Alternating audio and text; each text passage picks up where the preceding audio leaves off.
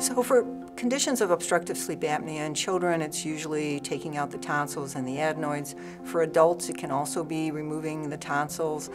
There's new technology now, which has been out for about 6 years, and it's the hypoglossal nerve stimulator, which is something kind of like a pacemaker. Basically, when you go to sleep, opens up the airway so you can breathe. It's only used for people that have failed other modalities, but it's something that can now give to people who don't tolerate other treatments.